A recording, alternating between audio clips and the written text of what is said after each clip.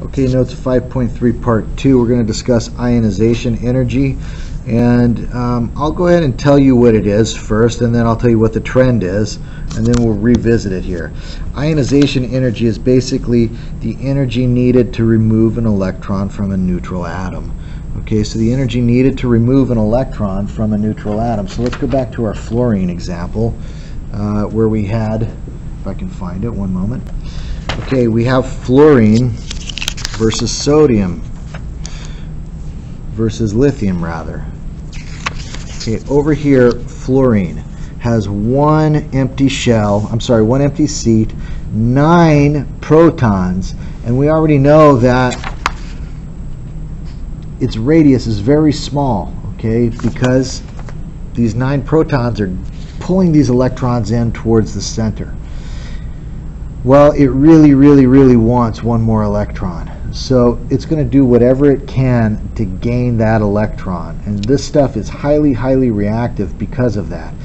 It will react with almost anything because it wants to fill that one empty seat. In other words, coming in contact with this stuff, it'll burn almost anything upon contact, and it's highly deadly and dangerous in its elemental form. The reason why? It's got an incredibly strong nuclear force here, nuclear power, that wants to fill this last empty seat. Okay, it wants to fill this last empty seat, and that's called electronegativity. It's got high electronegativity. It wants to pull an electron from anything that it can. That is electronegativity. The energy required, how much an atom wants an electron from another atom. That's electronegativity.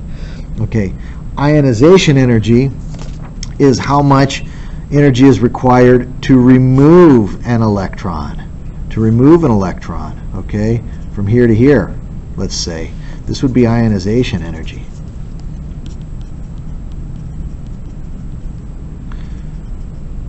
So as you can imagine, it's going to take a massive amount of energy to try to strip one of these electrons away from fluorine, because there is no way it's going to want to give this up, as opposed to lithium, which only has one electron on its outer shell, or sodium, which only has one. Especially, look at sodium. If it gives this one electron away, then it's going to have a noble gas formation, won't it? With 8 electrons around in its valence. Okay, 8 valence electrons. So it's going to really want to give that away. So the amount of energy required to strip an electron away from sodium, which is the ionization energy, okay, is going to be much lower than the ionization energy needed to strip an electron away from fluorine. Got it?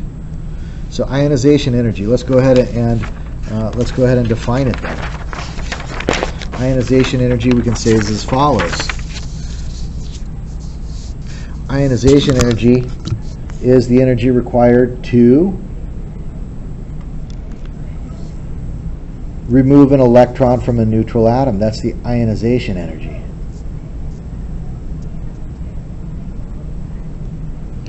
And electronegativity is how much an atom wants an electron from another atom.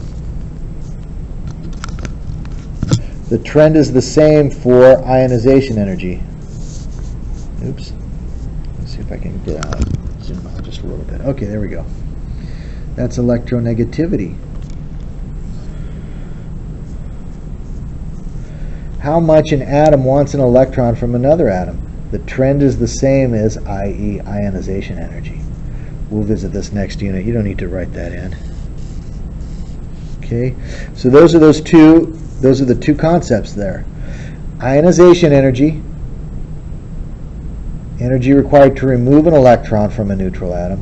Electronegativity, how much an atom wants an electron from another atom. Again, the most electronegative atom is fluorine. This guy right there is, and I'll find a video for you that shows actual fluorine gas. It's extremely electronegative, and it wants electrons like nobody's business. It will react with anything. Highly electronegative. Okay. On the opposite end of the spectrum here is cesium that's got an electron that's very, very far away from the nucleus, and it'll give it away like nobody's business. Okay, so that's got a very, very low, very, very low ionization energy. Okay, it'll give that electron away freely. All right, so there you have it. Let's go ahead and identify the trends then. We'll highlight these, shall we?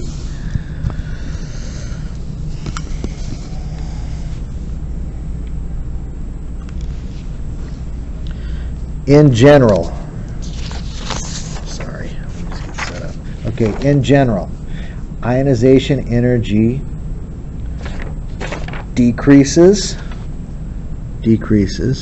down a family and increases across a period.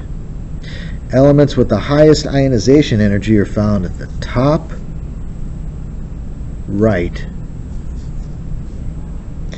Elements with the lowest ionization energy are found at the bottom left. Now you can memorize that, or you can go back and think of the examples of fluorine and cesium that I just got done telling you about, and fluorine and sodium rather, and cesium.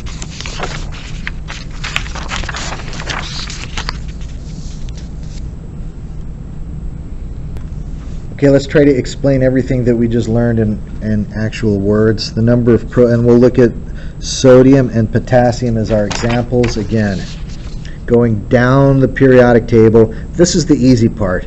Okay, we add more electrons, the radius gets bigger. But let's go ahead and look at sodium versus potassium, and we'll try to put it in words here.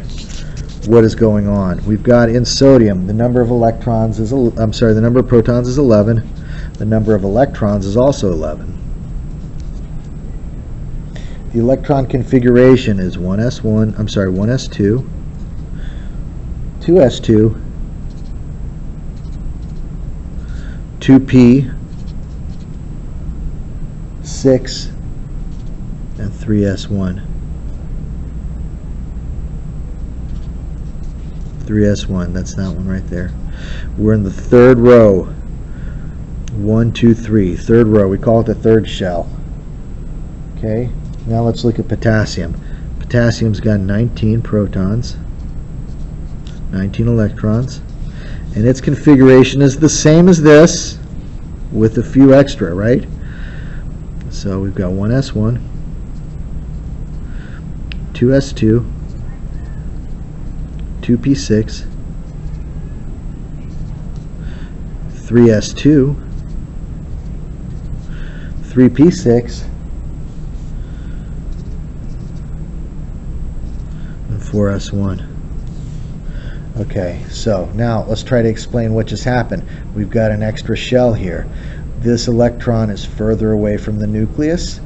It's got a lower ionization energy, and that gives it a larger atomic radii. All of those things. So let's try to put it here in words. The outer electron of K is in the fourth shell, while the outer electron of sodium is in the third shell. Because electrons in the fourth shell are further away from the nucleus, K has a larger atomic radius than, that should not be Ca, that should be Na. Shame, shame. That should be Na. Okay? Go ahead and write that. Because the outer electron of K is in a higher shell than Na, it is further from and less attracted to the nucleus, so it requires less energy to remove. So K has a lower ionization energy than sodium. Copy that. Now we can explain the trend. Going down the family, outer electrons of the elements occupy higher shells. Shells are, again, I was calling them rows. Okay, well, let's not cross it out. Shells, remember, I just calling these rows, but really they're called shells. Okay, I started out by calling them rows, and that's what they're talking about with these shells. which are further from and less attracted to the nucleus. So the atomic radius increases and the ionization energy decreases. Again, the further this thing gets away from that nucleus, that positive charged nucleus, the further this negative electron gets away from that positive nucleus, the less energy is required to strip it away from its atom. Okay?